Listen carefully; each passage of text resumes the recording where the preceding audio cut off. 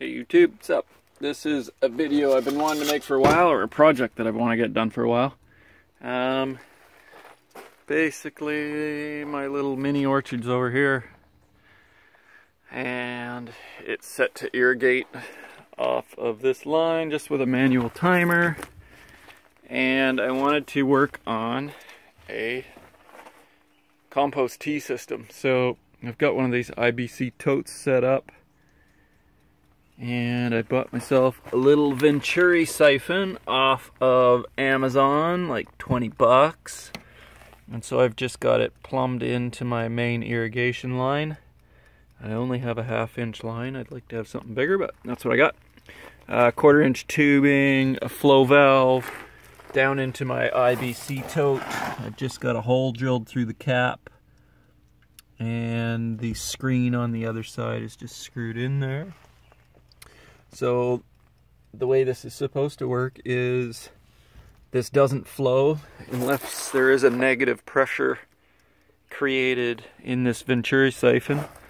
So when the water is turned on, it flows down the hose, creates a negative pressure in this venturi tube.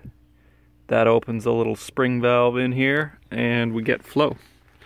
So you can see right now, these bubbles are sitting steady, there's nothing moving there. And then we turn the irrigation on and it starts flowing. It's going to be a little hard to see, but occasionally you'll see some bubbles, and we've got a dial, so there we go. You can see it siphoning. So as we get compost tea brewing in this IBC tote, I'll be able to just turn it on and off with my irrigation water and fertilize my garden with dead and decaying weeds. And then basically it should shut off automatically when we turn the irrigation off.